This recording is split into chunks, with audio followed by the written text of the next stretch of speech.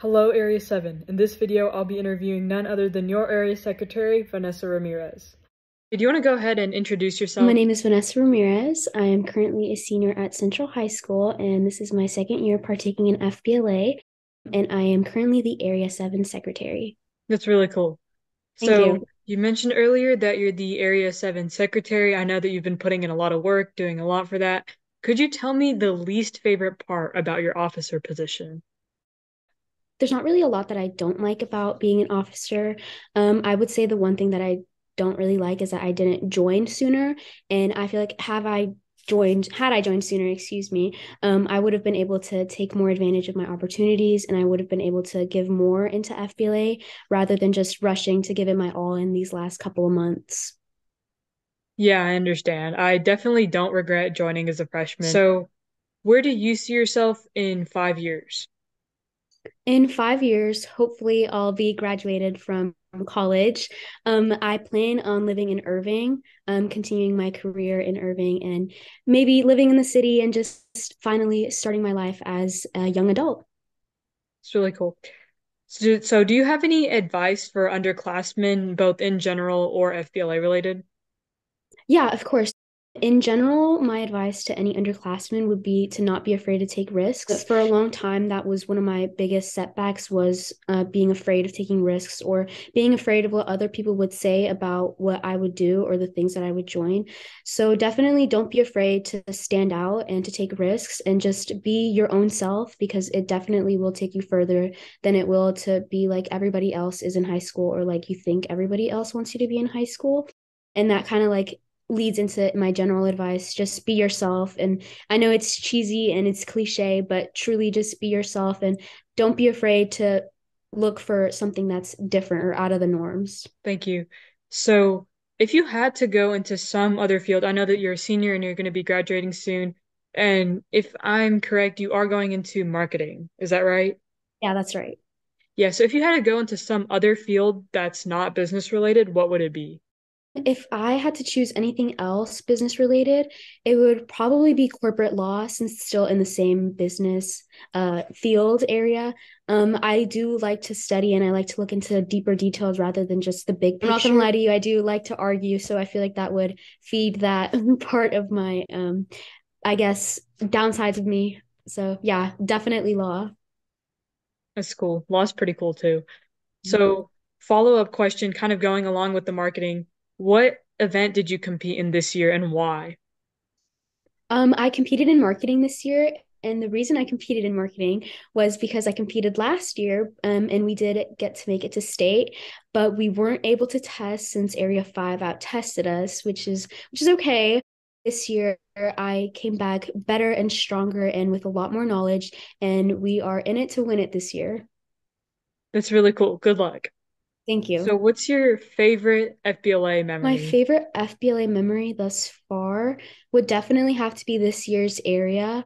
I planned a lot of it and it was just really satisfying to just see everything, lay out and everyone just kind of like enjoying our location. We tried out a new location this year in the Advanced Learning Center, so that was really cool to see how it worked.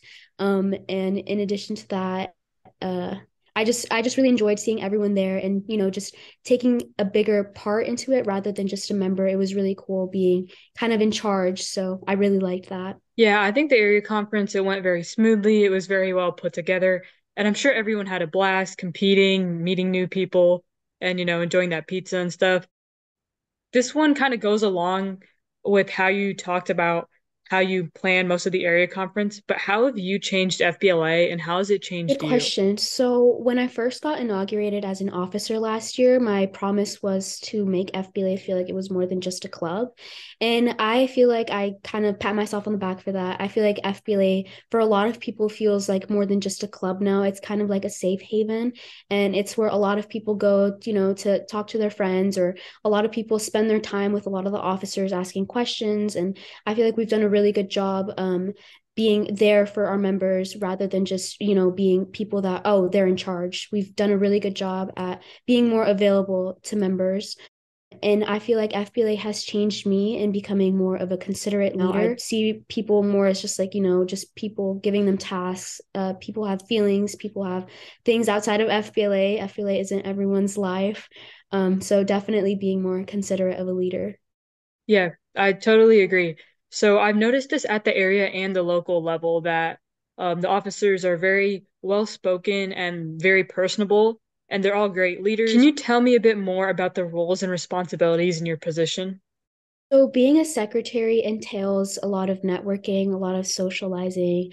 It's definitely not for the people that are a bit of a antisocial. It does include a lot of talking and a lot of getting out of your shell.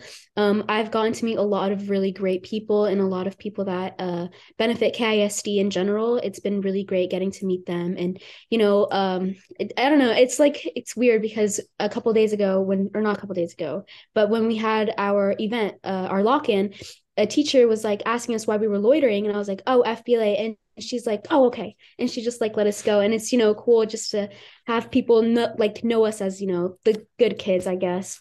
But yeah, being a secretary does entail a lot of socializing and a lot of networking, and it's just great to make sure that our club has that pristine legacy left behind even after we have rotating officers. It's cool.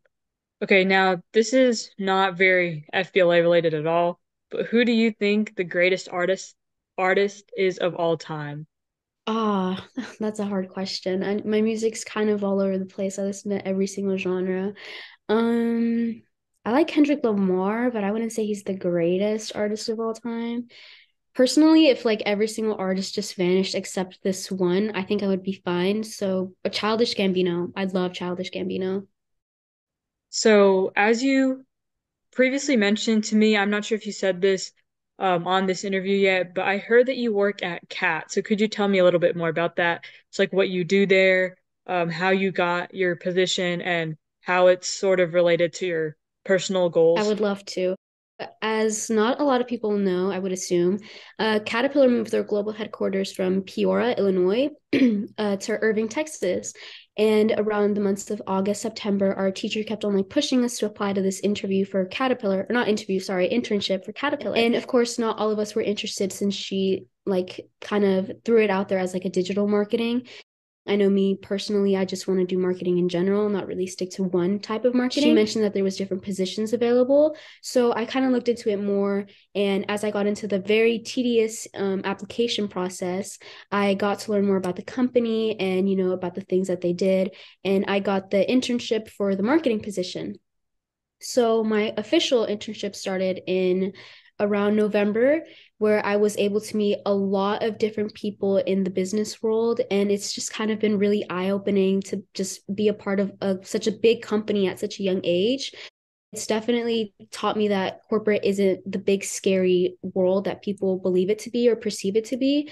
Working at Caterpillar is definitely very welcoming. Everyone there is very, sweet, and it doesn't feel like you're working for a bunch of old people. It's great. And it does have a lot of really tedious tasks that I have to complete, such as like, working on projects with engineering aspects of it, which I literally have no clue about anything engineering. I think I've learned more about engineering than I would have ever imagined I would have learned this in these past couple of months.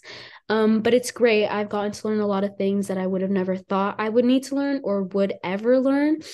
And I've gotten to meet a lot of people. I did get to go on one business trip. I went to Oklahoma with Tommy Moran. Yeah, it was great. And he like made it out to seem like it would be like this really long, boring day. And it was very long. It was 14 hours. But it was so fun because at the end of the day, we all just kind of like played golf and everyone just kind of like let loose, and it didn't really feel like it was a business type of ordeal.